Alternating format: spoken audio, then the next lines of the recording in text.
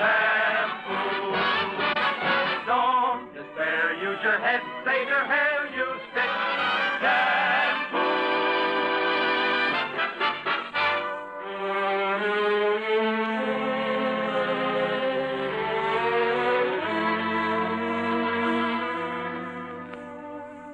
Soft, shining hair.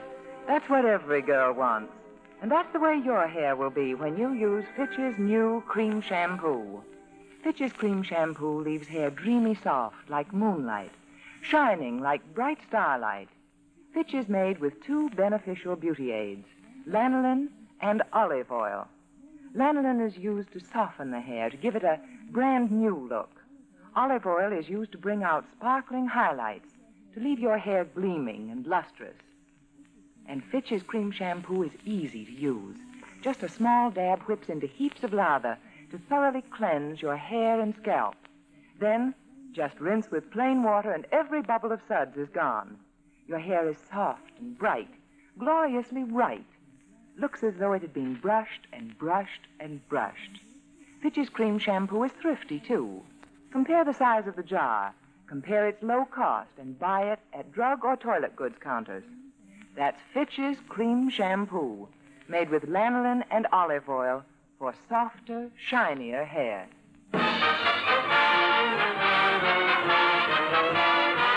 The F.W. Fitch Company, makers of Fitch Shampoo, presents the Fitch Bandwagon with Elliott Lewis, Walter Tetley, Janine Roos, Ann Whitfield, Robert North, Walter Sharp and his music, and starring Alice Faye and Phil Harris.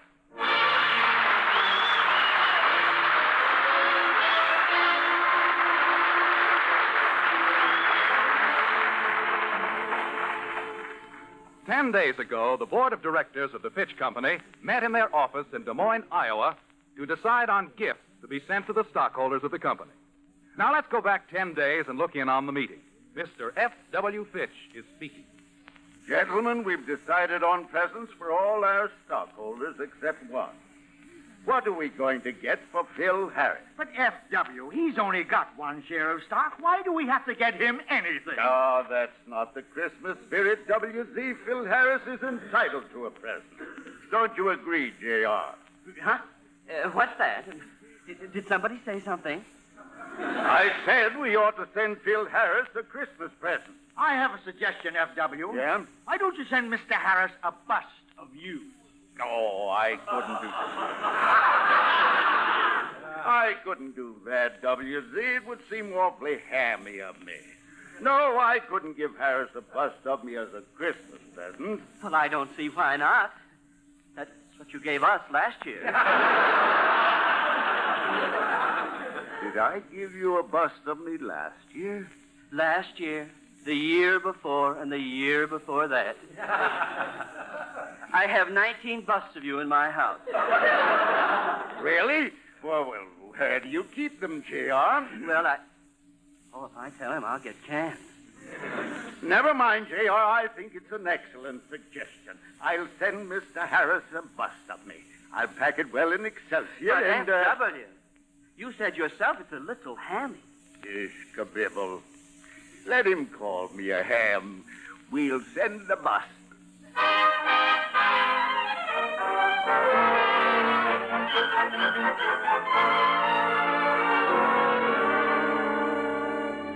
And now, a week later, we look into the Harris home, where Phil is writing a letter for the children. Hey, look, kids, maybe you better write your own letter to Santa Claus. After all, you know, when Santa gets a letter, it should look like it was written by a kid. Well, with your spelling, he couldn't tell the difference. Never mind, Wingy.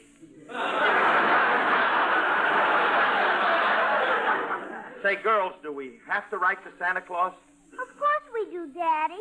When we write to Santa Claus, he brings us whatever we ask for. I want a doll and a baby carriage, and I want a party dress and a new scooter. All right, wait a minute. I'll write it down. Dear Santa, please bring us a doll, a baby carriage, a party dress, a new scooter, a pool table, and some cute chalk Hold and it, the light Buster, colored hold it. Why are you asking for a pool table? If this stuff works, I want to be in on it.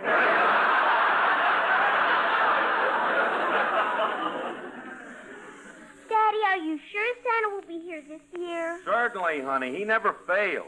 On Christmas Eve, he'll land on the roof with his reindeer, slide down the chimney, and land in the fireplace, and then with a big booming voice, he'll say... Good morning, Philip.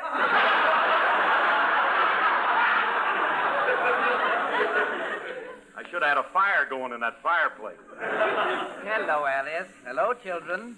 Oh, Philip, here's a package the postman just gave me. It's for you, and it's from Des Moines, Iowa. Say, I wonder what it is and who it's from. Well, if it's from Des Moines, it must be from the Fitch Company. And through the brown paper, I can see it's gift wrapped, so it must be a gift. And since it's only 2 weeks before Christmas, it must be a Christmas present. Thank you, J. Edgar Hoover.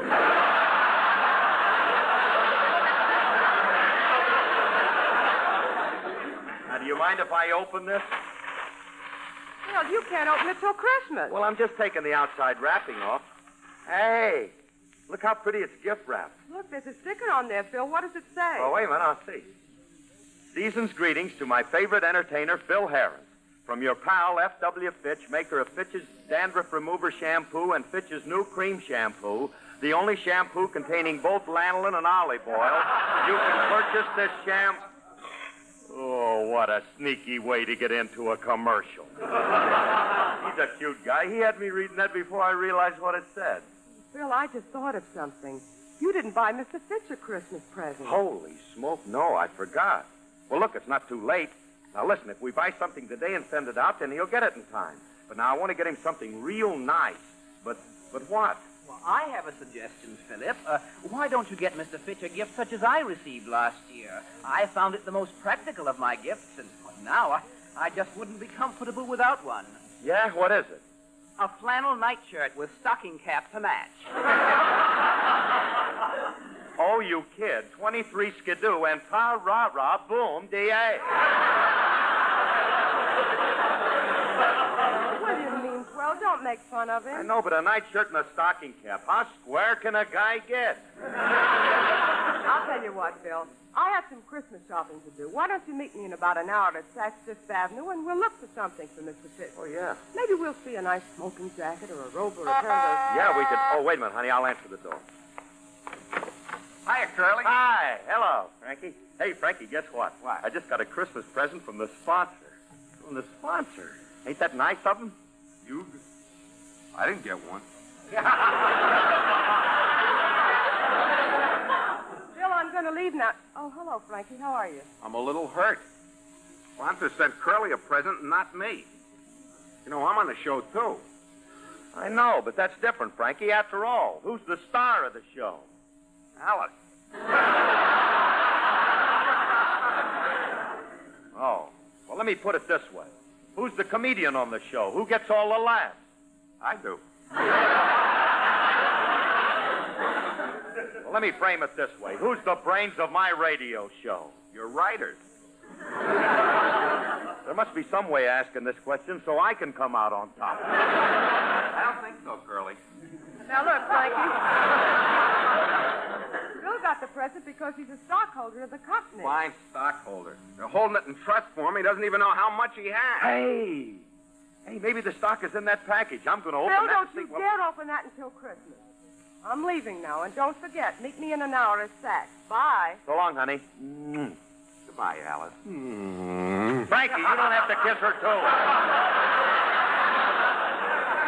Now, remember, I don't want either one of you to open that package. Open a package? Oh, we wouldn't think of doing a thing like that. Of course not. Well, I hope not. Goodbye.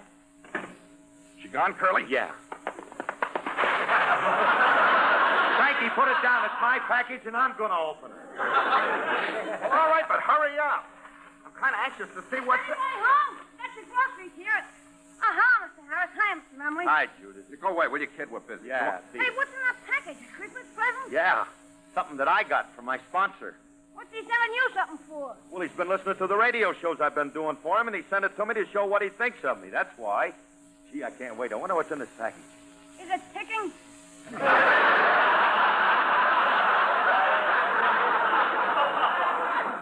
No. Then I can't imagine. Hurry up and open it, will you, Curly? Okay. There's a lot of paper on it. Well, what is it? Gee. Just what I wanted, Excelsior. That's the stuff they packed the present in. Take it off and see what's under it. Oh. Oh, okay, I got it off. Hey, here's the present. Hey, ain't that something? Must be, but what? Sure is a funny-looking thing. It almost looks like a face. Hey. Hey, it is. It's a man's head. A man's head? I better look through the packets for the rest of the body. The rest of it looks like the head don't bother.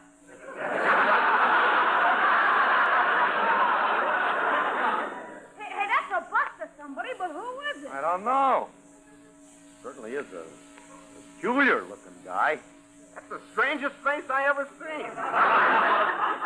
Wonder who it can be. All right, hold it a minute. Hold it. There's an inscription at the base of it here. Let me see. Read it to me. It says, this is a bust of F... Frankie, I just heard our option drop. What do you mean? This is a bust of F.W. Fitch. F.W. Yeah. Handsome sort of devil, ain't it?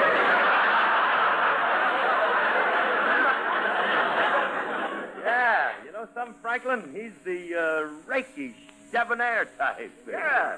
Sort of a continental air about him. Yeah. You know something? He's a combination of Tyrone Power, Gregory Peck, Charles Boyer. Curly, let's not overdo this. For what he's paying us, he ain't that good looking. I still think he's a funny-looking geezer. He is not.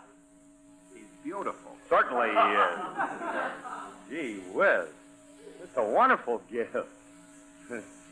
Just what I needed. Yes, one of those things you never go out and buy for yourself. So this is F.W. Fitch. You know, for a guy who sells shampoo, he has funny-looking hair. What do you mean, funny looking? Well, look at it. It's yellow and coarse and dry.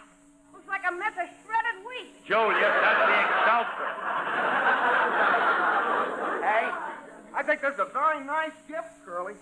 You ought to get something nice to send to Mr. Fitch. I know that. Hey, incidentally, what do you think I ought to send him? Why don't you send him back his bust?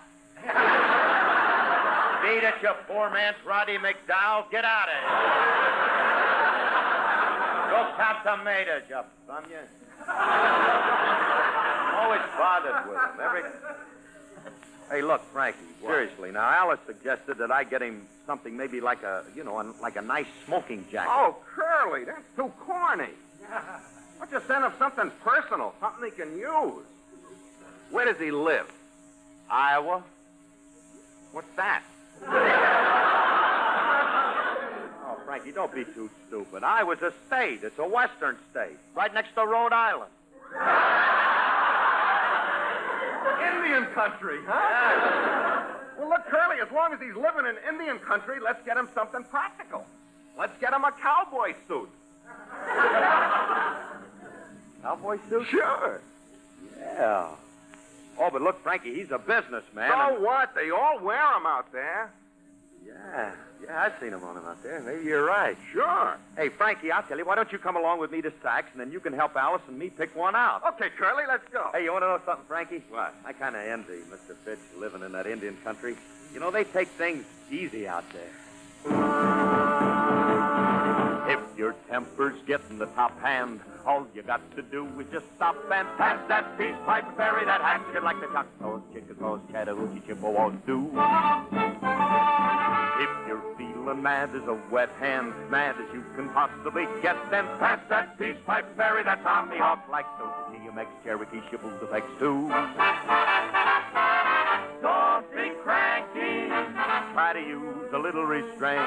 Pull that hanky and wipe off all that war paint. And if you find yourself in a fury, be your own judge and your own jury. Pass that peace pipe berry that hangs you like the Choctaws, Chickasaws, Chattahoochee, Chippewas do. If you want to hover out west too, you will soon discover it's best to pass that peace pipe berry that hangs you like the Cho-Cho, Chongos, Chattanooga, Chickaros do.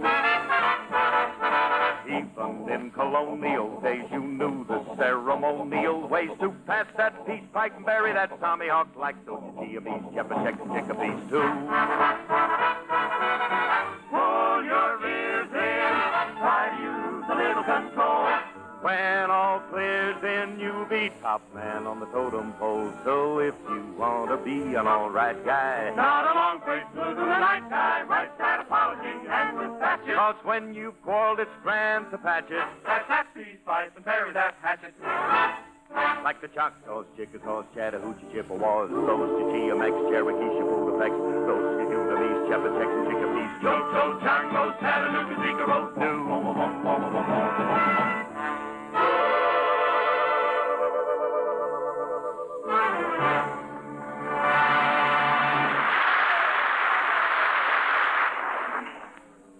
Hey, Frankie. Huh? Here's the spot where we're supposed to meet Alice, right here in the men's department. But I don't see her. Do you see her anywhere? No, I don't. Hey, Curly, while we're waiting, why don't we take a look at some cowboy suits? Here in Saks? Hey, do you think they sell that kind of stuff in here? Well, sure. This is a swanky place. We can get a real nice one here. Let's ask that clerk over there. Hey! Hey, Carnation, come here. Are you perchance addressing me, sir?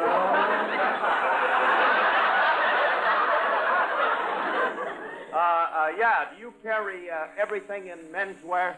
Most assuredly, sir. We have all the necessary accoutrements that are requisite to the sartorial splendor of the impeccably clad.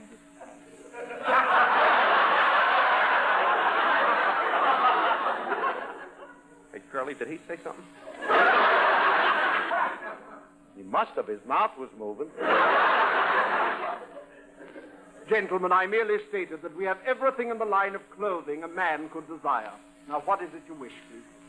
I want a cowboy suit. Well, yippee-i-o, Cayenne.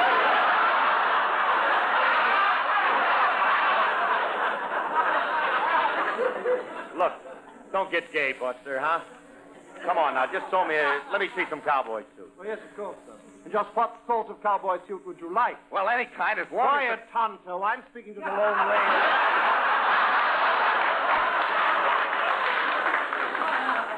Look, Bud, will you listen to me? I just want a regular cowboy suit. I see, sir. I have just the thing for you. A pair of chaps that's already bowed in one leg. Bowed in one leg? Yes. It's for cowboys who ride side saddles. Say, can I get a straight man to wait on me? Hey, Curly, here's an outfit that looks pretty good. Of course, it's $75. So what? $75. Yeah. For the boss. Well, I don't care how much it costs. Money's no object now. Hey, look, I'll take it and you can just charge it, Bob. Very well. What's the name, please? Alice Faye.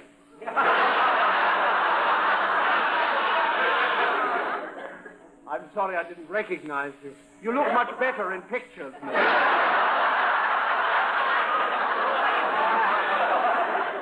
Please, look, just have the gift wrapped, will you? And then I'll stop back for it in a few minutes. Very well. It'll only take a few minutes. What's very nice of you? Cute, though. Pretty clever kid. Hey, look, Frankie, I'll tell you what'll happen. Now, look, I hope Alice ain't going to mind that I went and picked the present out without her, but it's going to be a cute suit. And, you know, she sort of had her mind set on that smoking jacket. Oh, and there you are. What kept you so long? Oh, hello, honey. Well, look, Frankie and I just Phil, I bought... hope you don't mind, but while I was waiting, I bought Mr. Fitch a stunning smoking jacket. Yeah, Alice, but I was going to tell I'm you, having see, it that... gift wrapped, and I just know Mr. Fitch will love it. Yeah, but Alice, do you think a smoking jacket is nice enough? Oh, listen, the one I picked is beautiful, and Mr. Fitch will adore it. Now, let's go and pick it up so we can mail it. Come on, fellas, come on, let's hurry. Okay, honey, okay, go ahead. We're right in back of you. Hey, Frankie, better go back and cancel that cowboy suit. I don't want to. I like it. I think that's what we ought to send. Never mind. Now, cancel the suit and go back there and take it back. No, wait a minute. What? Look, I got to get something for William for Christmas, so I'll give him the cowboy suit. Maybe you'll take the hint and go west. Oh, Phil, darling. Isn't that a stunning creation on that model over there? How'd we get in the women's department? Oh, I just thought we'd stroll through in case somebody saw something he might want to buy for somebody for Christmas.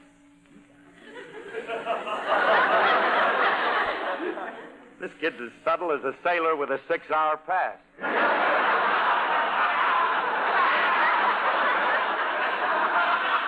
Hey, look, honey, I'll tell you what you do. Now, you go ahead and get the smoking jacket, and we'll wait here, and then we'll meet you after you get all finished. Phil, okay. Bye. Hey, Frankie. What? Hey, Alice likes that thing on the model, so I'm going to take this opportunity and get it to her for Christmas. Now, look, you stay here and buy it, and then I'll join Alice so she doesn't suspect anything. Okay, Curly. Wait a minute. Now, wait. I want to write out a card to put in. Okay. Yeah. There. Now, you buy it and put this card in. Okay. Shall I charge this to Alice, too? No. I'll pay for this. I can get it from her later.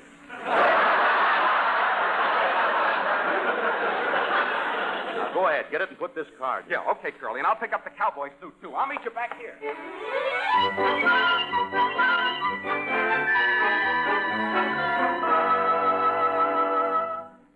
Well, Phil, here's Mr. Fitch's present, all wrapped. Oh, gee. Well, let me have it, and I'll address it, and then I'll mail it for you. Hey, Curly, Oh, I took care of everything.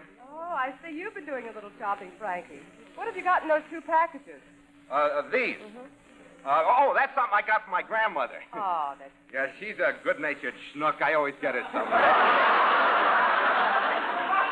Hey, come on, let's get out of here because I want to take Mr. Fitch's present over and mail it. I'll do it for you, Curly. I got to get some stamps, anyhow. Oh, all right. Thanks, Frankie. Now, look, you mail it, and then we get you down to the car. Meet us down Yeah, there, okay. huh? Wait for me. Yeah.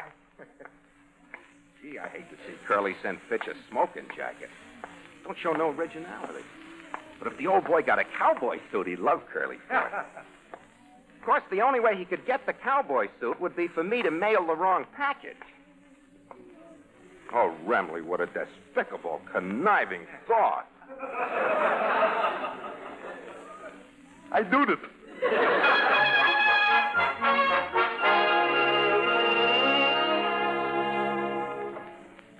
I wish Frankie would hurry. Hey, honey, you know something? Do you think we spent enough for Mr. Fitch's present? Oh, Phil, it isn't what you spent for a present.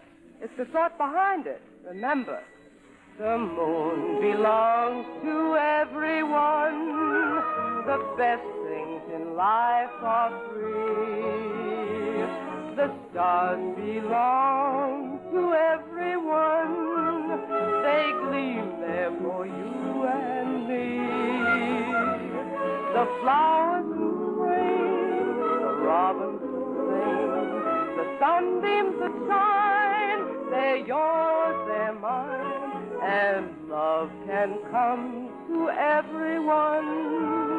The best things in life are free. The welcome is, remember this, that where we think cannot be bought or sold, for the moon belongs to everyone. Best things in life are free. The stars belong to everyone. Oh, they gleam, Gleam, gleam for you and me. The flowers in spring, the robins that sing, the sunbeams that shine, they're yours, they're mine, and love can come to everyone. The best things in life are free.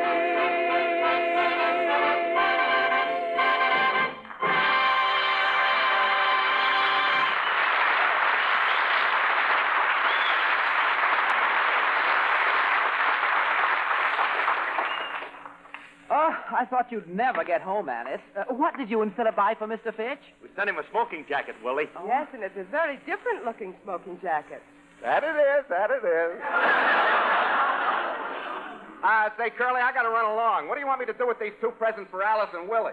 Oh, Frankie, now you spoiled it. You always have to do... You weren't supposed to say anything. Well- You bought a present for me, Philip? Oh, yes, I did.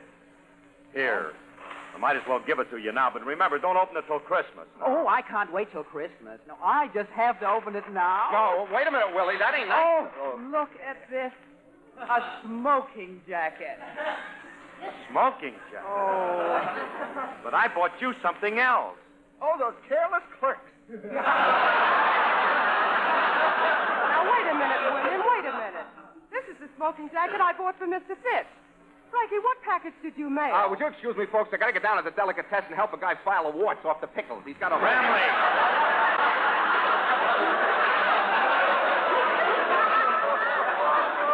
Oh, Frankie, what did you do? Now, did you mail him the What's other... in this package? Oh, I'd better open it and see. Now, wait a minute, Alice. Don't do that. That's your present, and I don't want This you... is my present. Oh, yeah. Do you like it? Sure, it's just what I always wanted, a cowboy suit.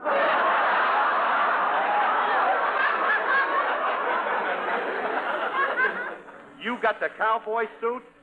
Frankie. Don't look at me like that, Curly. This I didn't plan on.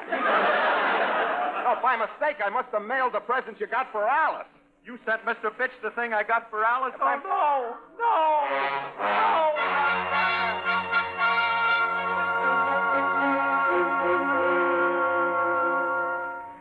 Well, what do you know, J.R.?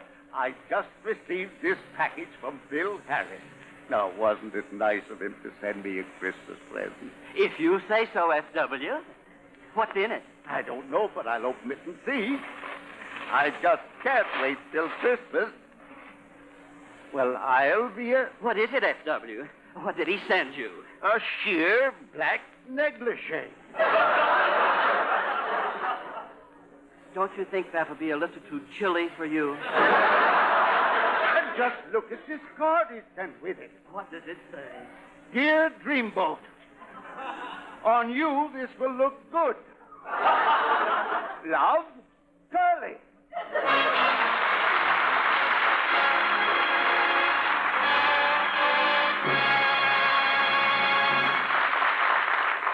Phil and Alice will be back in just a moment.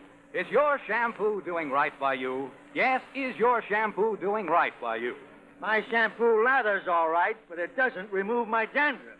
I've tried one shampoo after another. They all suds up and rinse out, but I still have dandruff. If your shampoo is letting you down when it comes to removing dandruff, switch to Fitch. Fitch's Dandruff Remover Shampoo. It's guaranteed to remove all dandruff. Medical authorities say there are two kinds of dandruff. One is loose and flaky. It's the unsightly kind. The other clings to the scalp. It's the invisible, irritating kind. If your present shampoo is doing only half the job, removing only part of your dandruff, remember, Fitch removes both kinds completely. So be free of unsightly dandruff. Be free of invisible, irritating dandruff. Yes, be free of all embarrassing dandruff. Fitch is the only shampoo whose guarantee to remove dandruff with first application is backed by one of the world's largest insurance firms. So switch to Fitch at drug counters, barber, and beauty shops. Ask for Fitch's Dandruff Remover Shampoo. Fitch Shampoo does right by you.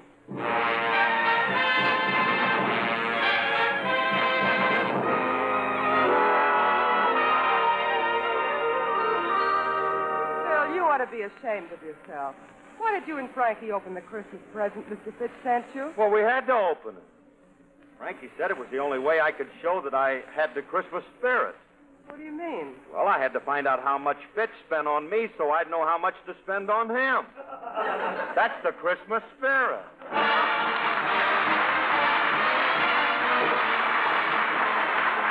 Tune in next week when the F.W. Fitch Company again brings you the Fitch Bandwagon with Alice Faye and Phil Harris. This program was written by Ray Singer and Dick Chevrolet, directed by Paul Phillips. Alice Faye appears to the courtesy of 20th Century Fox. The part of Frankie was played by Elliott Lewis. Laugh a while, let a song be your style. Use Fitch shampoo. Don't despair, use your head, save your hair. Use Fitch shampoo. Girls, for softer, shinier hair, use Fitch's new cream shampoo. It's made with both lanolin and olive oil. Lanolin to soften, olive oil for sparkling highlights. Try Fitch's cream shampoo. Bill Foreman speaking. This is NBC, the national broadcasting company.